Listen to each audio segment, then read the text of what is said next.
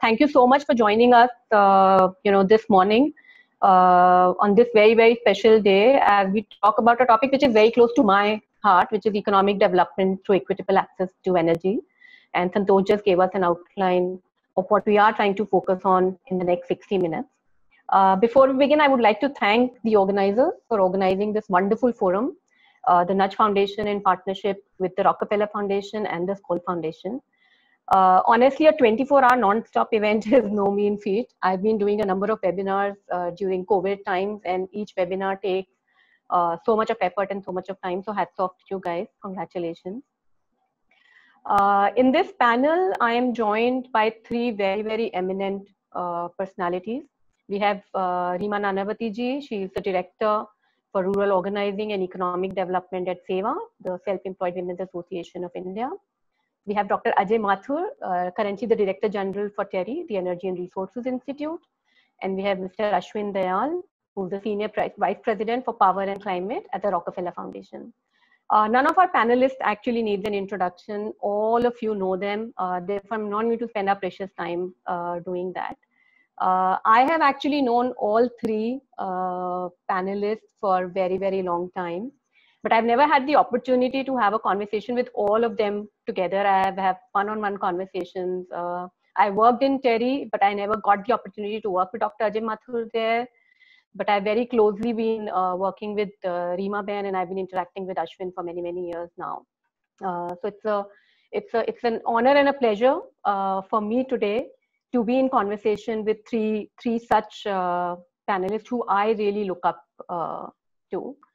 And I think the topic today is very, very important. It's SDG 7, which calls for universal access to affordable, reliable, sustainable, and modern energy services by 2030. And we'll get into, what it really means, and somehow what people interpret it many times. But before we do that, I just want to mention that on the logistics side, we have about 60 minutes for this session, and we have to end in time because, as we know, it's a 24-hour digital platform. We will try and keep the last 10 minutes for a Q&A. I know that a number of people have joined from different platforms. So please use the chat section and the Q&A sections in the platform that you have joined to post your questions. The attempt would be to take as many questions towards the end as possible. So we'll try and wrap up the main content of the conversation in 45 to 50 minutes and then spend the last 10 minutes on Q&A. Before we get into the discussion, I wanted to share some of my thoughts, and then I will request our panelists to come in. For me, why is it important to continue to talk about SDG 7 and continue to talk about universal access to energy? Is even though a lot of people say that so much progress has happened, we see numbers, and especially in India, where the Saubhagya scheme has been an amazing scheme, an amazing initiative by the government of India, which has connected almost everyone that we have in the country. So why do we still continue to talk about it? Why is it important? Globally, number of people without access to electricity has fallen from 1.2 billion to about 789 million in 2018, 2019. Renewables are doing very well. A number of countries are launching new programs every day. So why is it that, we still continue to talk about it? For me personally, it is very, very important for all of us to keep in mind that SDG 7 is just not about electricity access. It is a lot more than a basic electricity connection. It is about ensuring universal access to electricity, to clean cooking solutions, increasing the share of renewable energy, increasing our progress on energy efficiency, and also increasing international collaboration. So it's not just about providing a connection or providing a clean cooking solution to an household or to an individual. It is a lot more than that, which is why for me, it is very, very critical, that we continue to talk about it, especially during these days. The COVID crisis has, hit everyone very, very hard. And, as a lot of people say that it has been a great leveler, but in my view, that is not the case. It really brought in the disparities. The urban India, which has all the connections and everything at house, we are sitting and doing these digital platforms, whereas people who do not have full energy access, only they know what they are going through right now. Honestly, initially the COVID crisis also gave me sleepless nights, not just, on what's happening in my personal life or professional life, but, what is really going to be the full impact of this crisis on energy and poverty, and it's really not known, which is why it's important to talk about it. But it honestly, it has taken, it's disappointing that it has taken such a pandemic and such a crisis for all of us to realize the importance of energy in the health sector, in the education sector. Parts of the world, stakeholders have always been talking about it, but now almost everyone talks about it. Everyone talks about how will the vaccine reach, if there is one, how will they reach the rural poor, how do we really address health issues right now in areas where we do not have energy access, where ventilators cannot function 24/7. So it has taken such a big crisis for all of us to talk about it. These are now becoming dinner time conversations. But also at the same time, this is something I've been saying in other webinars that I've participated, is that I'm an optimist. I try and look at the positive things of life. And I do hope that, all of us will come out of this pandemic stronger, and the world will become green, and we'll all become more sensible at the micro as well as macro level, and get to the SDG 7 targets. And the efforts of the last decade will not get derailed. And it is in this context that this entire session has been curated, and we have, as I said, 3 panelists who will bring in different views from the area that they work in. They have wealth of experience with them. And with that, I'm not going to talk a lot more than I've already done. I'm going to bring in Reema Ben into the conversation first. And for those who are listening to us and have not had the opportunity to visit SEWA's work on the ground and haven't seen a SEWA member in action, you're really missing something. Please try and do that next time you are around. So Reema Ben, you and I have known each other for so long, and I know that you've always looked at energy access beyond lighting. I know SEWA started, looking at lights and clean cooking, but you've been looking at solar water pumping, you've been looking at the solar park and the salt pan workers. So, how do you see that to be a key contributor in India's growth story, and how can it really be scaled up? How can this effort that SEWA has in one state, how do we take it to the next level, not just within India, but also globally? Because this is such an amazing initiative. It's a great business model. How do we really make it part of our story on energy access and economic development? Thank you so much, and it's been a real privilege to be on this panel with you, Anjali Ben, with Ashvin Bhai and Dr. Ajay Mathur, especially on this Independence Day. What more could be a greater celebration for me and the 1.9 million sisters that I am talking to on this panel today on their behalf.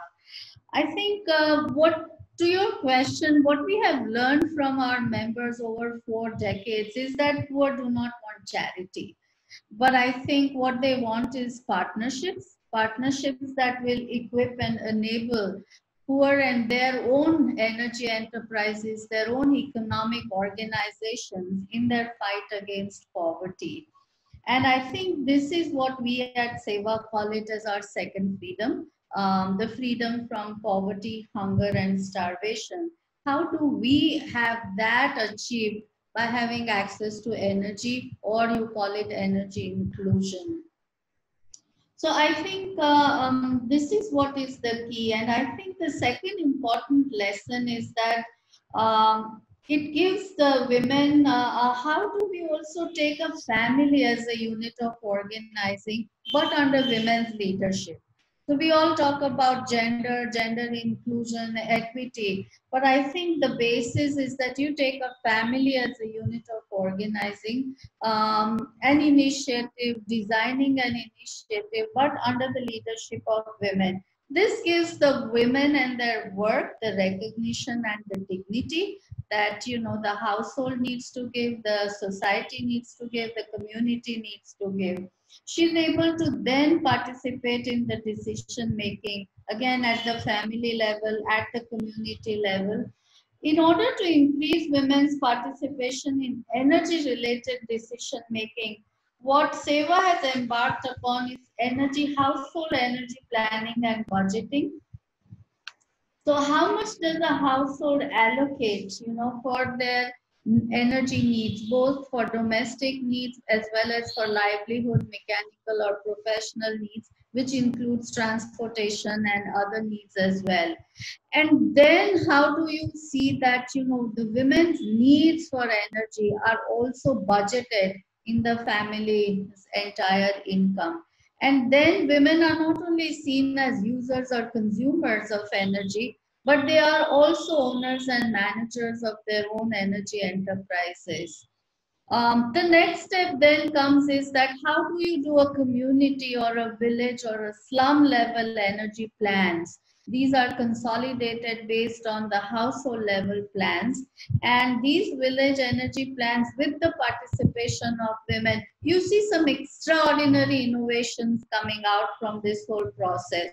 For example, solar powered flour mills are needed, or small solar powered milling units are needed, or small scale chilling units, or solar powered sewing machines are needed, or somebody needs a solar roof so that they are able to minimize the need of lighting in the house and its natural lighting, because for a lot of the informal sector women workers, their home is their workplace as well. One new concept that has emerged in this whole process is the backyard energy farming in the villages. And I think this is all integrated with plantations, vermicompost, roof rainwater harvesting, so the village in totality becomes a green village. And I think this is how you scale up, because it throws out ample opportunities for livelihoods. There are local opportunities for employment, both for men and women, for the young as well as the older, and nobody then wants to migrate. And that is how, what your question was, that how do you scale up, and then the movement takes place. So thus every household produces its own energy need for consumption.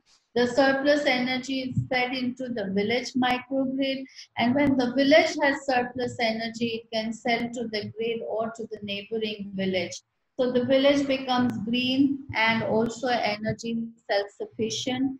The next then comes is that how do you skill the local youth, young boys and girls, to become energy technicians, so clean energy technicians, be it for repairs and maintenance of cleaning devices, or lighting devices, or agriculture devices. And I think we started by only a small pilot of 2 villages, and on its own it's now gone to 50 villages, and the demand is increasing. So for me, this is the future of work for the informal sector workers in India. This is what is the future of work, which will throw a lot of employment opportunities.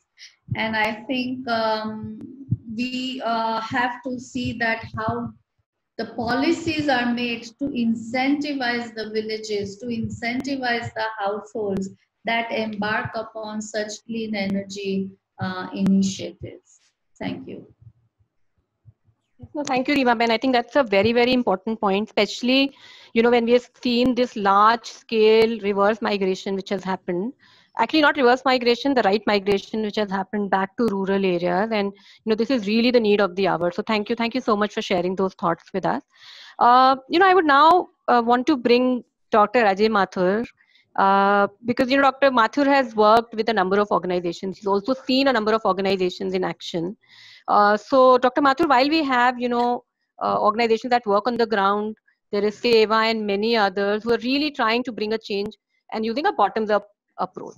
But you personally have looked at those organizations, but you've also been involved in policy making. You have worked with multilateral, bilateral organizations, and now at TERI, where you work on both the sides. So you really have, an understanding and awareness of the entire spectrum that we deal with, all the stakeholders. So what do you think is a good approach to bring all of these together? How do we really break the silos, and get the stakeholders to operate and cooperate with each other, so that, the model that Reema Ben just spoke about, and, Ashvin will talk about on what Smart Power and Rockefeller are doing. How do we really take them to the next level, and how do we respond? And I'll also want you to bring in COVID here, and, how how do you get organizations and individuals to stop looking inward and actually look at, the impact of their actions on the world? So, Dr. Mathur, over to you. Thanks, Anjali. I want, first of all, like you and Reema ji, congratulate everybody on this Independence Day. And I hope that by the time we observe the 75th Independence Day next year, we would be out of this hole that we are in, where we are economically challenged, we are socially challenged, we are environmentally challenged. The answer, however, lies in the kinds of things that Reema Ben just spoke about.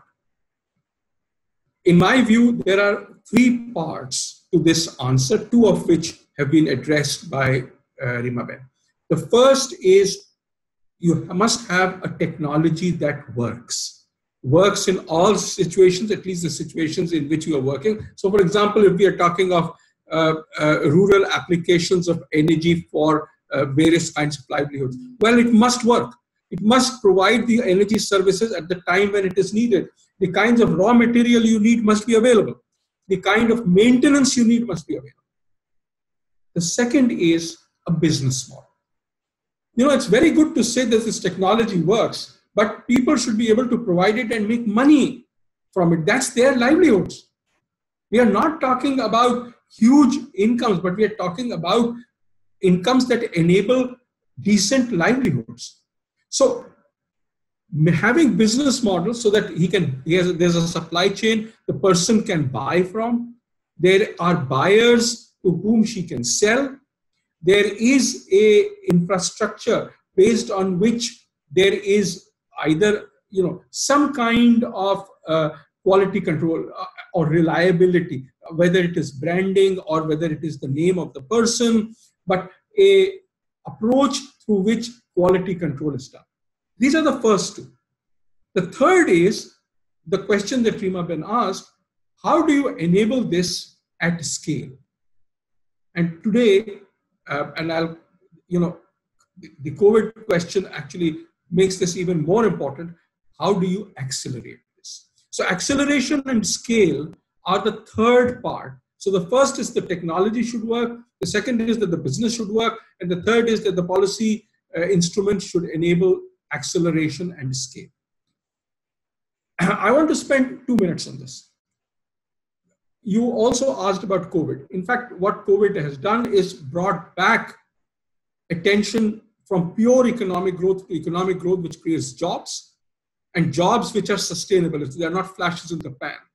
They are here tomorrow, they are here day after tomorrow, and so on. So economic growth, job creation, and sustainable livelihoods are the three goals that COVID has brought in. So whether you look at what we do about mass migration, whether it is what we look at declining sales, all of this, the heart of it are these three goals. Let me use an example. Reema Ben talked about water pumping and the kind of leadership that they've taken in solar pumping. How do we enable this to occur across the country? So, in my view, one of the good things that the government has come out with is the Kusum scheme, where the key is that the electricity that the solar panel produces in excess of what is needed by the pump can be bought back by the grid. It is much cheaper than carrying electricity over long distances from the power station. But the question that I ask you is, what is the policy infrastructure to make this happen? To me, that is the key. So yes, the policy that we will buy it is important. The next is the rate at which we will buy it, and the policy says that the state electricity regulatory commissions will establish this, which is good. It's not a top-down approach.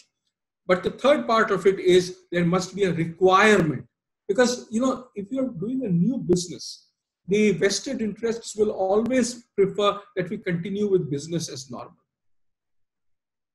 If you want to do this, then there must be a requirement that the electricity companies must buy this electricity before they buy any other. I will also suggest that there is one more part which can help make this happen. And that is creating local water markets. So I do a solar pump, and I actually on my farm in rural Barabanki district in UP do have a solar pump. Can I sell the water to my neighbor? So my neighbor does not have to drill a pipe and put a pump there, either solar or any other. So I tried to do this. Was it possible? Yes, it was. It was very difficult to find a price at which he and I will agree, but we finally found one. And then we started off a whole discussion on, the water that will come will evaporate. By the time I get it, I will get less. There will be water which will be absorbed by this soil and so on. Which then brought us to the issue of we need to have underground pipes. Aha! That's micro irrigation now. You've got the infrastructure. Consequently, policies which provide for loans for underground piping, for meters that can be put with this, would be other kinds of things that can help create this market. In other words, helping create the policy that helps people to establish these kinds of businesses, to get into partnership with each other. And I greatly admire SEWA and Reema Ben for the way in which they have built up partnerships. That is, I think, at the heart of how we go ahead together. And this is also true if we want to make, for example, the rural LPG cooking a success. I believe the reason it hasn't been a success is because it's been a supply-driven approach. It has not been something in which consumers have figured out what is the best way of getting it, and therefore policy supports the ways in which you can create partnership for that to make happen. So thank you, Dr. Mathur. Again, very, very important insights. And honestly, ever since I've been working in the energy access space, the number of reports and conferences that I have personally seen or read on the grid integration, the microgrid, mini grid, and main grid integration, I think they're just, I don't know how many hundreds and thousands of these reports. And I think a lot of people approach it from a technical perspective. They see whether it is technically feasible, it is technically possible. Whereas again, in my view, it is way beyond that. As you rightly said, it is the need. It is something which is really, really needed. And I think at this point, it would be very, very interesting to hear from Ashvin on, what their experience has been from the Rockefeller Smart Power India initiative, because, they've been dealing with policymakers and stakeholders and all these issues of integration and technology. So Ashvin, what have been your learnings so far from this initiative about how do you really scale up these off-grid solutions which actually get reliable, affordable power to the last mile customer and the communities, and especially given the recent initiative that you have with Tata Power on the Tata Power Renewable Mini Grid. If you could just tell us a little bit about that, and also maybe bring in some of the pain points that you have had, because I know it has not been an easy journey. So. Thank you. Thank you, Anjali. Thank you, Reema Ben. Thank you, Ajay. And thanks to everyone. And happy Independence Day to everyone. It's great to join you all. I'm actually in New York, so it's past midnight here. So it's Independence Day here too. So, this is such a timely conversation, because when we think about independence, we think about economic independence, and we think about inclusive economic independence and what it means at the family level. The question of energy is such a central one, and it's this sort of invisible hand that drives and empowers people and economies and lives and livelihoods, and yet we don't often talk enough about it, and we don't often situate it at the heart of sort of conversations about economic development and empowerment. And I think in India, we've made enormous progress with grid extension, as you yourselves pointed out at the start. But what we've learned also over the last 10, 15, 20 years is that even as the grid is extended, even as hundreds of millions of people have been connected with basic access, that if you really want to lift people's economic opportunities to the next level, it's not enough just to have the connection. You need to have the capability to consume power. You need to have an entire ecosystem of other investments that are coming in alongside that. And of course, you need the power to be reliable, and you need the power to be affordable. And this is where we still, I think, have an enormous amount of work to do and an enormous opportunity for innovation and integration, right? I think the biggest problem we've faced is this sort of teeing up these kind of false choices, grid versus off grid, small scale versus large scale. This is, I just think it's actually a counterproductive kind of conversation to have. It's not an either or. It's not about one system being better than the other. The reality is that actually we have an unprecedented opportunity to blend different scales of technologies and actually create the smart grid of the future that delivers power to people when they need it for the purpose they need it. So I think that's really been the ethos behind our work on trying to support the off-grid and mini-grid sector. Not to say the grid has failed, so let's do something else. Most of the mini-grids that we're supporting, and there are about 350 of them in India now, serving, benefiting about 350,000 people, which is still at the end of the day a very small number in the Indian context. Most of them are operating alongside the grid. And at one level, you're looking at that and going, this is kind of, this seems like an inefficient way of running the system.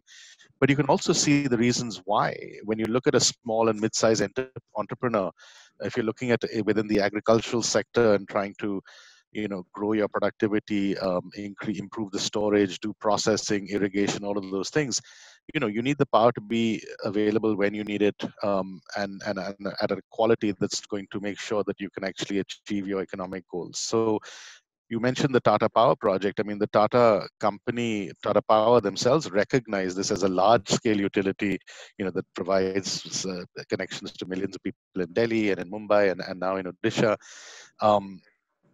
They also see that the rural last mile customer needs a adapted and different model. So many distribution companies in rural India are struggling still to provide that reliable, affordable, continuous service because the grid-based technology in isolation from others is probably not always the best way to serve consumers. And we need to think about how do we integrate distributed renewable energy technologies into these systems, and how do we integrate ultimately grid and off-grid and these technologies at different scales.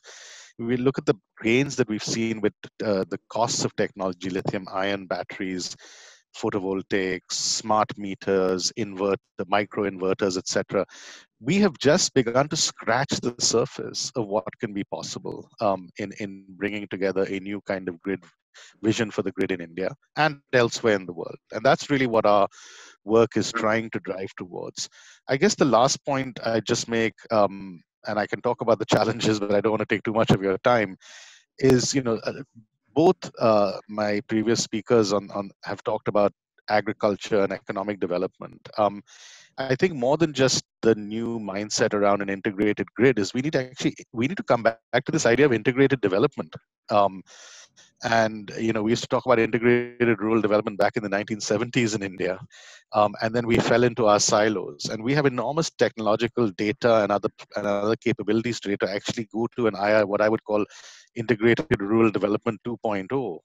And I think energy, health, agriculture, and other economic activities thought of as a sort of an integrated approach is something that we really need to try and encourage a lot more of if we want to see the full potential of these new technologies realized on the ground for rural Indians, men, women, and all over the country. And in the context of COVID, when we've seen frankly some setbacks in terms of economic activity, energy consumption, this is a perfect time to be thinking about it. The government has recently announced the Ag Infrastructure Fund, I think 1 lakh crore investments planned, but this is going to be entirely dependent on there being reliable energy available for these investments to flow. So let's start planning those things together. Right. No, I mean, very, very important, because the number of reforms that the government has announced, especially in the agri sector in the last 3 months, if looked at in isolation, I really don't know where they will go. But if we actually look at it holistically, as you said, I think there is this potential for us to really change the way rural India operates and works. So thank you so much. I want to continue talking to you, Ashvin, because you spoke about technology. So, I mean, because I also look at Africa, I look at East Asia, and I'm seeing, in the energy access space, or, as we say, off-grid energy access space, there is so much on technology, especially on financing and payments, which has happened in Africa. And sometimes I wonder India is a little behind, or South Asia is a little behind. So, you know, digital payments, battery technology, storage, you mentioned some of them. Where do you see all of these, you know, headed? Where do you, or which one do you think is going to be the one which will probably win the race, or India will be at the forefront of any of these, or will we, you know, will it be status quo? I mean, what are your views? Because you're so closely connected to what's happening on the ground, especially on technology. Yeah, I mean, look, that's the billion-dollar question. I don't know that there's a winner or there's one thing that's going to be the silver bullet. You know, I'll say a couple of things. One is, even in Africa, yes. So I think mobile money is something that we've seen far more progress in parts of Africa and East Africa, in particular the M-Pesa experience and everything that came with that. That I think we just need a, you know, and I think we will get there in India with a sort of revolution on that front. And there's quite a lot of work happening around that in India at the government level and elsewhere. But you know, even in Africa, I was having a conversation with some technologists the other day. You know, we've seen lithium-ion batteries, for example, come down 90% over the last decade. Yet, the landed cost per unit of lithium ion in Africa is still 3 to 4x what you get in what you would realize in an OECD economy. So there are so many other constraints to technology actually being translated on the ground. So you know, I'm not coming at this from a pure, you know, upstream technology innovation point of view alone, but it's the application piece, it's the regulatory frameworks, it's bulk simple. I mean, not simple, but you know, frankly, aggregate procurement, volume guarantees. You know, we need to have bold, ambitious joint ventures that can really translate these technologies. And this is where I think India can play a huge role. We have, you know, we house the International Solar Alliance, which is a global partnership that's thinking about these kinds of, you know, how do we get advanced market commitments. And I think if we really get behind the distributed renewables sector in India, not just declare victory on rural electrification and say, you know, we've electrified everyone, so there's no role for distributed, but actually that is the next generation of a functioning smart grid. India can then be the driver of volume procurements that can then benefit the rest of the world. And you know, when you have companies like Tata Power coming in and saying we want to build 10,000 mini grids in India, that's a solution not just for India but for the world, because that will open up the market in ways that we haven't seen as yet. So I have a lot of optimism about the role that India can play, even though the energy access conversation tends to be focused more on Africa for other good and obvious reasons. So I think we need a global approach to this, and I think India will very much be at the heart of that. Right. And also I think the microfinance institution in India play a very, very important role when it comes to kind of replicating the digital payments. That's very, very insightful. Thank you. Thank you so much. I want to quickly move back to you, Dr. Mathur, is because, you know, we've spoken a lot about connections, energy access, technology, but another key component of the whole SDG 7 topic is energy efficiency.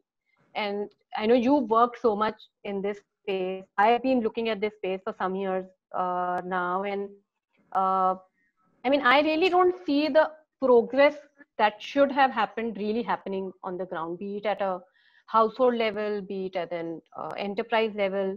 And for me, this has become even more critical with the Saubhagya scheme coming in and giving electricity connections. And if we, as a country, what we really want to happen is that all these 26 million households move up the energy ladder. It means that over the next 3 to 5 years, we want them to buy products. We want them to buy household appliances. We want them to buy productive appliances. But, you know, then the need of the hour is also to really build a market for energy efficient appliances to get to the rural market. So what is your view on this whole space of energy efficiency when it comes to energy access and, you know, equitable access to energy? Because I don't think it can be equitable if they don't have access to the right appliances. And I'm talking about both, you know, at a household level as well as an income generating asset level. Anjali, let's look at a couple of programs which have been successful. If you look at the availability of LED bulbs in rural Andhra Pradesh or rural Puducherry, for example. The way they occurred was when chief ministers were able to converge their political ambitions with the energy efficiency ambition. And the way they did it was that they looked at an almost free, I think it costed 10 rupees is what the user had to pay, an almost free LED bulb, which the regulatory commissions looked at.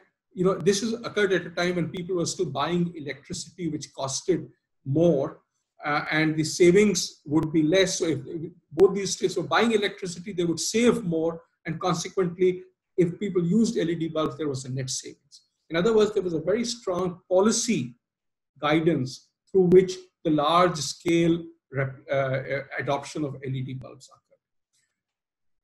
I'm now looking at how can we make this happen as we look at energy access. And you will, I don't want to steal EESL's thunder, Energy Efficiency Services Limited thunder, but they're looking at an innovative program in which the first thing that they do is in rural areas set up small solar generating stations. So we are not talking of multi-megawatts, but sometimes even less than a megawatt. So it is feeding 1 or 2 or 3 villages. But then the second thing they're saying is, we will also bundle in the kinds of devices that people use. Because again, one of the things that the LED example and ESL showed was that bulk procurement brings down prices. So whether it is fans, whether it is televisions, the bulk procurement of very efficient devices can make this available to these consumers if they want it at prices that are more competitive than you buy the less efficient things in the market. The short point I want to leave you with is that we need these market makers. ESL is one. Now in Andhra Pradesh, the government has created its own EESL. So the government of Andhra Pradesh has put in money, EESL has put in money and created this joint venture. We would like to see many more of these, and not necessarily in the state sector. Though being in the state sector, one of the things that they do is they have the clout to get the electricity distribution companies to pay them. Having said that, and understanding the kinds of risks that these people take, my own belief is that energy efficiency is really a question of aggregation. Because, if you want to set up a megawatt or 100 megawatts of generating power, one large capitalist can make that decision. But if you want to save that much, there will be millions of people who will have to make a decision. So you need coordinating agencies. This is where I think we need to focus. Yeah. And which is where, also again, I go back to SEWA, where, we have millions of members, and these are the organizations that could also help, in this whole initiative of taking it to that next level. And with that, Reema Ben, again, I want to come back to you because, we've spoken about SEWA's experience with, I know it started with lighting and then clean cooking. We spoke about solar, the Green Haryali initiative, the village level. But what have been the major issues that, SEWA has faced in getting energy access to its members? What have been those issues really on the ground? Because it's one to talk about policy and an integrated approach and technology at a macro level, but what really happens on the ground, and how can some of those barriers be addressed, and how can we really communicate to those sitting at the policy making tables to help organizations like SEWA continue to do the great work that you are doing?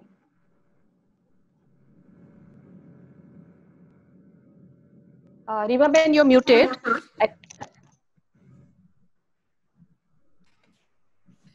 Sure. I think what I want to put on record here is to your question about the challenges.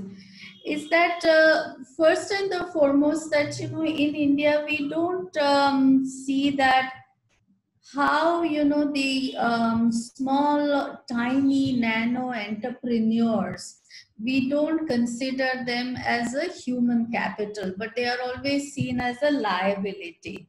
actually they are the ones who willing to take on new challenges, and they are always eager without even expecting anything from the businesses or the government or the society.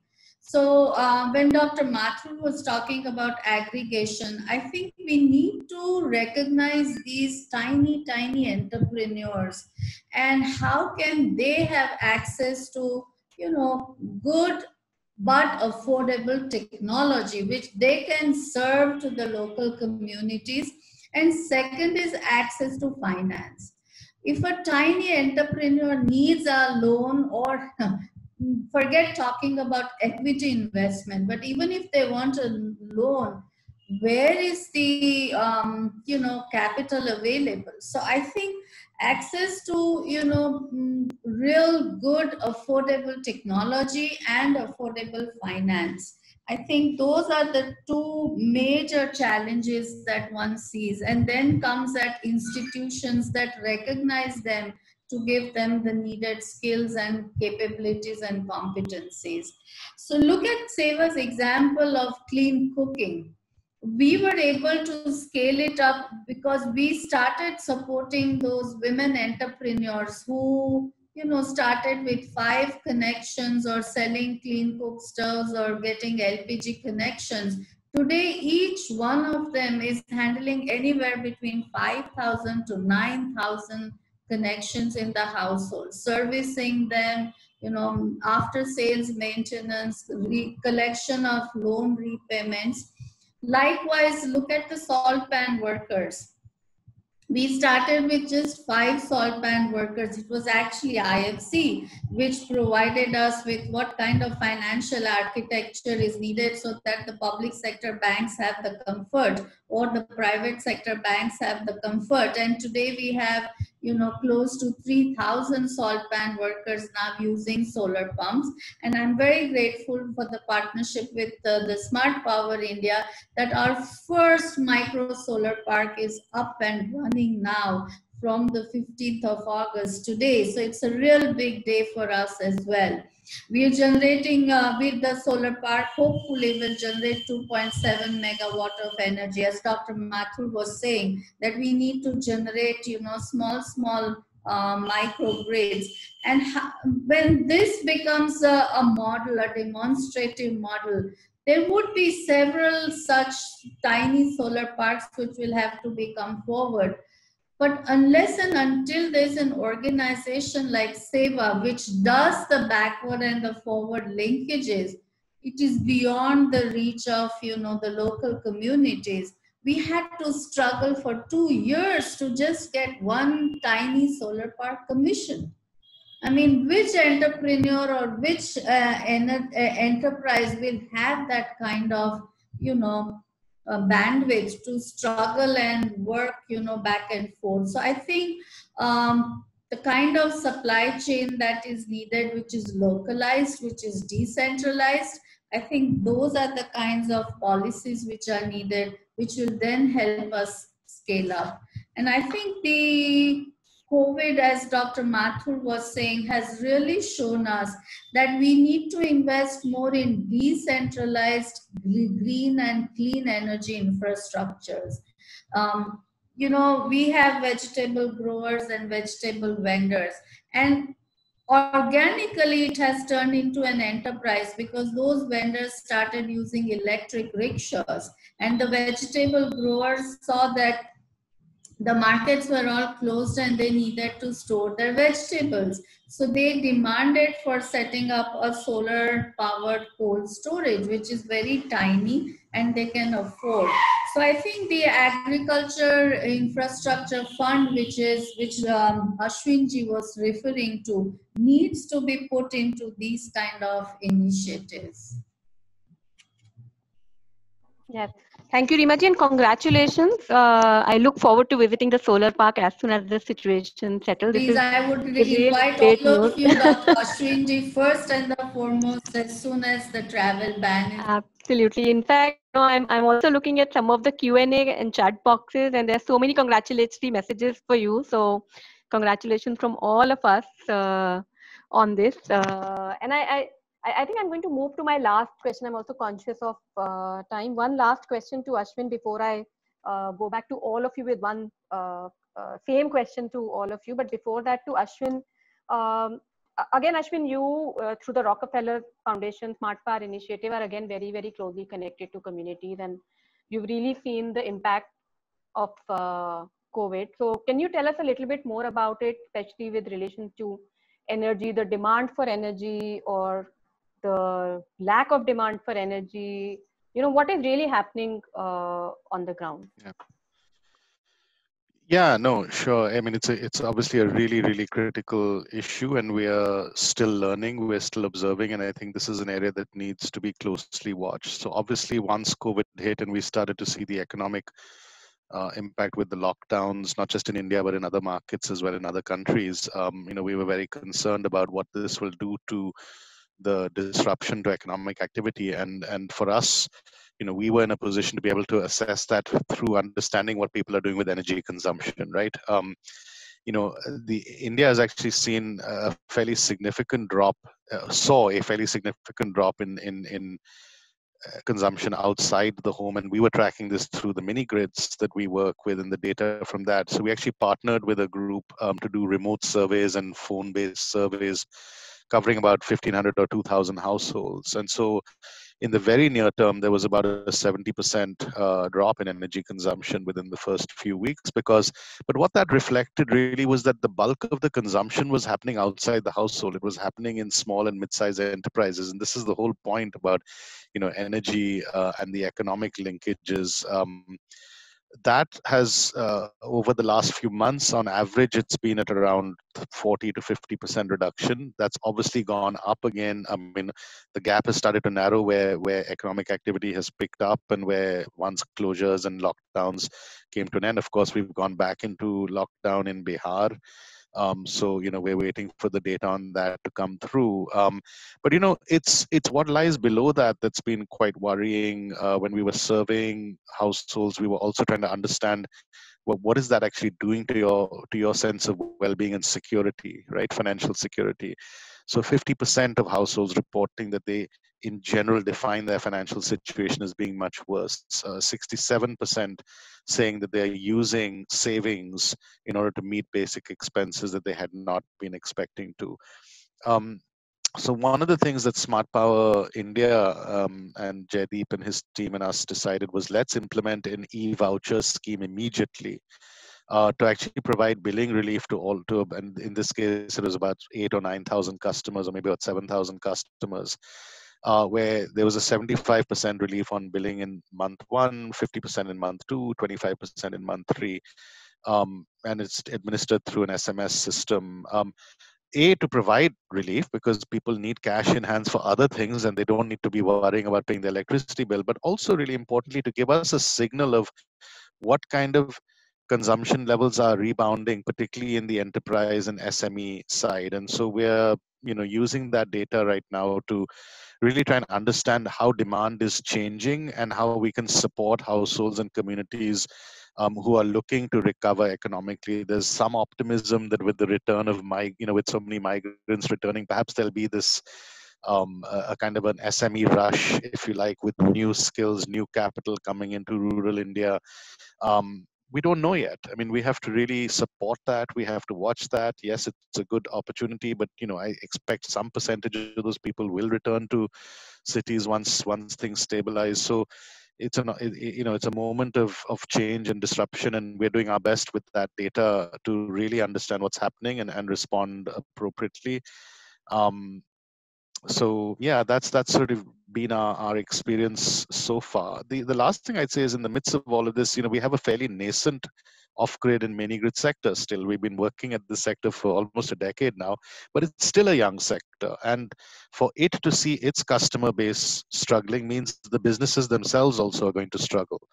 And so we're also putting quite a lot of effort into helping those businesses stabilize and providing them with some level of cushion so that they can weather the storm.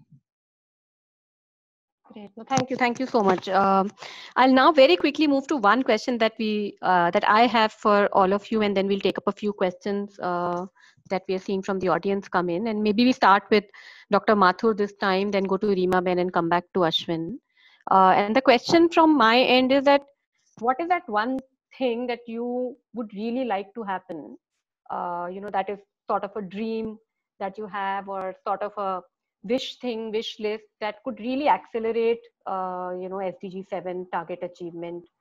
Not just in India, maybe globally, but what is that one thing that you really feel very strongly for? So Dr. Mathur, then Reema Ben and Ashvin.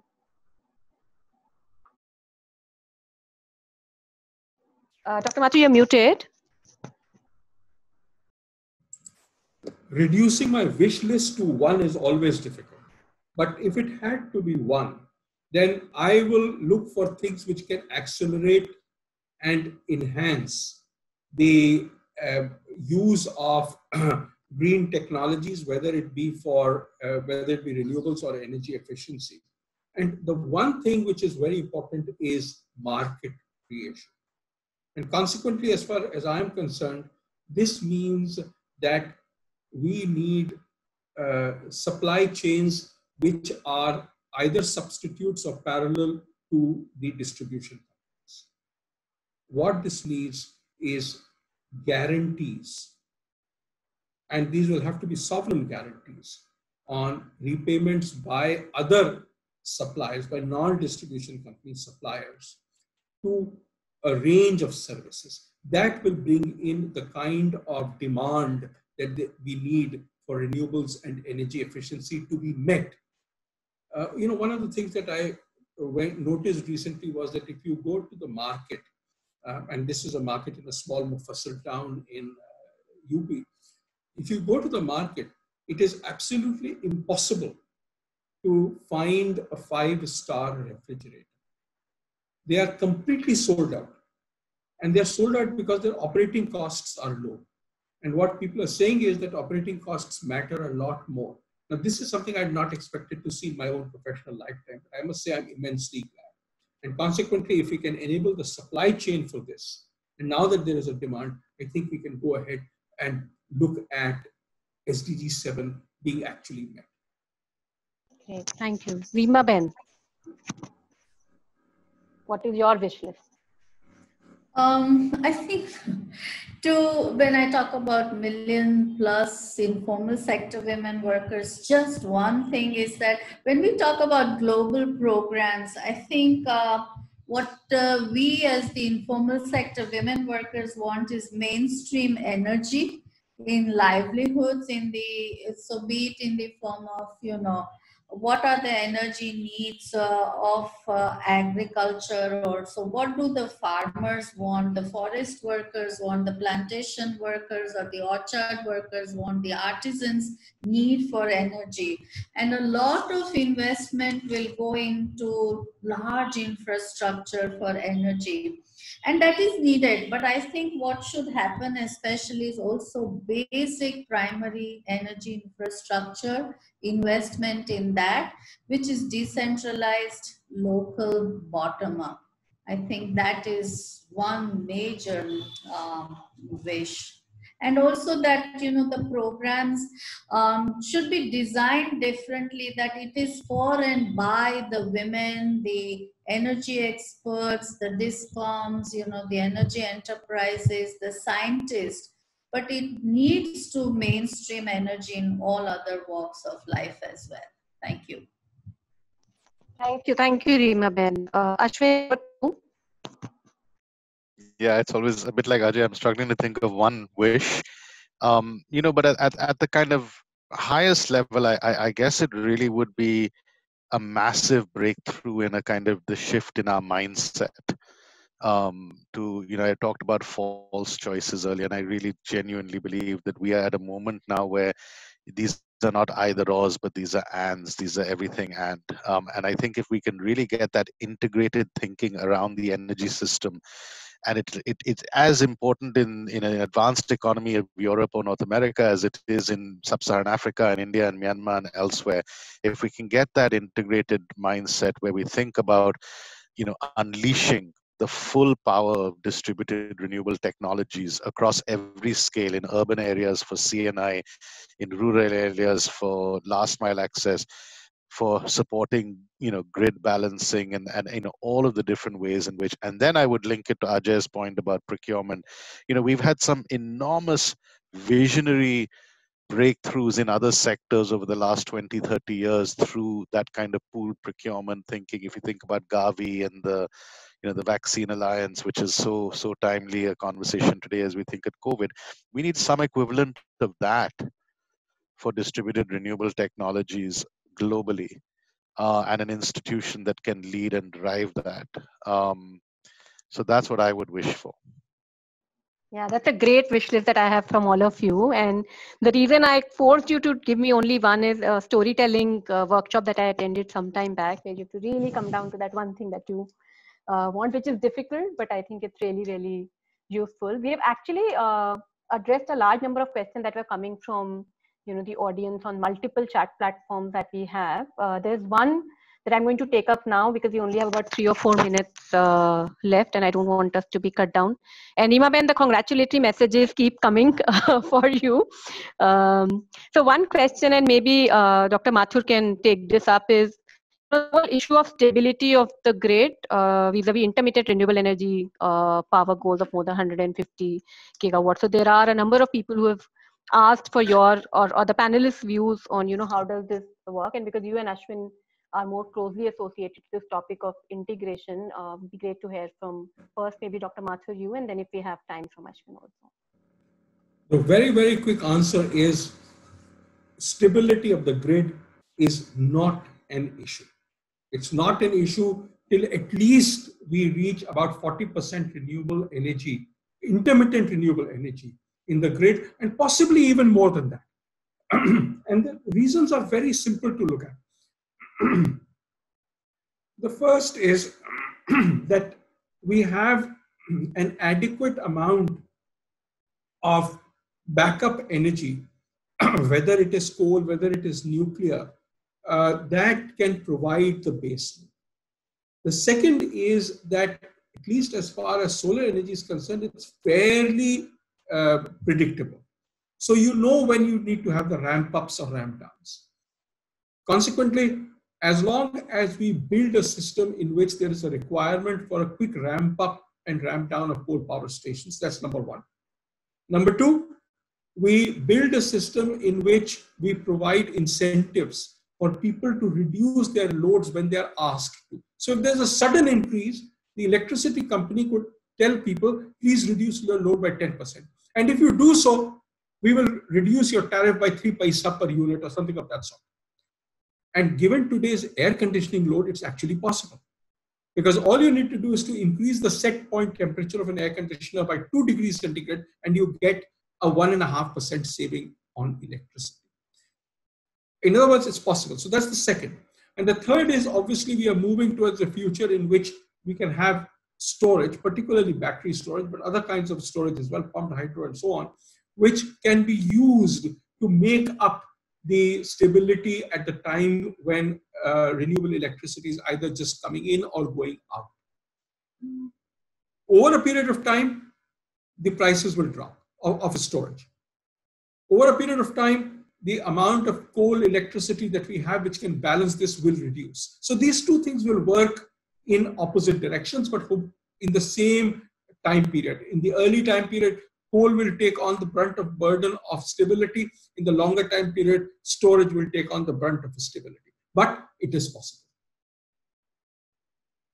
Ashvin, any thoughts? And also I want to mention that we're getting a lot of interest on the chat on the integrated approach that you mentioned. So if there's anything else that you want to tell us about that, any other thoughts, this would be a great option. Yeah, I mean, I think Ajay dealt very, very comprehensively with the question on grid stability. On the integration piece, it's really a very simple point, and it's something that many electricity planners and regulators and investors are looking at, which is, we have to get to a truly integrated model with any given economy of what is the combination of technologies that you need to actually get behind, and how do you do it as one electrification system. So how do you combine grid, mini grid, off grid, as you think about last mile distribution and coverage. This is particularly in sub-Saharan Africa, where the grid has still got a long way to go in terms of being built out. So, there's a whole bunch of different least cost electrification models out there. The question is, how do we get these adopted and really built on strong evidence bases, so that we can truly leverage the range of technologies that are out there. And I think right now we're not doing enough to really take advantage of the opportunities that are in front of us. Yes, thank you, Ashvin. And one last question that I have, and then we will close this session, is for Reema Ben. Reema Ben, this is not a question, but there are comments that we are getting from the audience on, the wonderful points that you have raised on skill building and capacity building, and how the access to learning content and use of technology is so vital to creating all the women entrepreneurs that you create. Is there anything that you want to share on that topic? Any learnings or any experience? Thank you. I just wanted to say that if we really want to succeed in skilling and building the capacities of women entrepreneurs, this is an era of partnerships, and I think we've been able to do this purely because of partnerships with organizations like Smart Power India, or with the UNEP, or with IFC. And I think that is what, and I wanted to tell Ashwin that you were talking about Gavi, and there needs to be a global alliance. Smart Power India can at least take the lead in building an alliance in India for DREs. And I think this is the time, so I would really call you upon for that. Thank you so much. Thank you, Reema Ben, and Ashwin. There's a task for you now to take forward. So, but thank you so much to everyone, to Dr. Mathur, Reema Ben, Ashwin, for joining us. It is typically a holiday that most Indians believe 15th August to be in, but it's so good to have the day started with a conversation with you. I still remember my days with TERI, Dr. Ajay Mathur. I never missed a single Independence Day celebration, and I hope at some point the alumni is going to get invited to that. I really look forward to that. But thank you so much, and thanks to everyone for joining. And again, a big thank to all the organizers for organizing this wonderful event. I had a really, really nice time talking to all of you.